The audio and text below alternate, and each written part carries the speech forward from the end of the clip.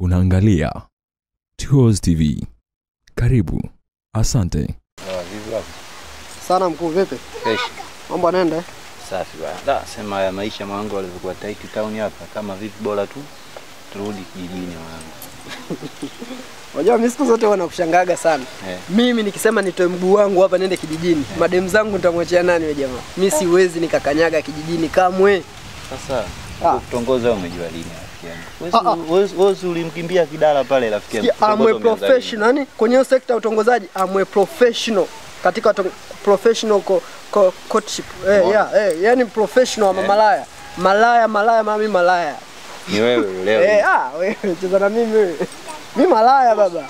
Ni bwana anapokuambia mimi malaya kweli yani. Tena kutoka nipo kidogo yani kuanzia nasale la kwanza la pili la tatu la nne mpaka la saba mimi kina demu. Wewe kutongoza umejua lini kiongozi wewe? Wewe unanibishia mimi?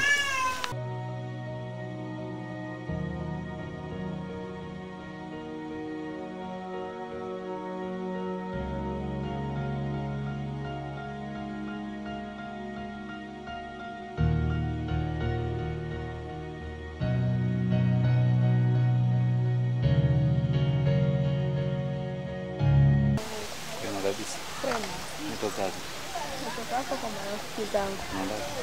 Nyumbani. Ninaweza nikapata muda kidogo nikaongea naye hata dakika 2 tu. Kitu gani? Bwana Yesu asifiwe. Mbele ya mimi. Inakuwaje?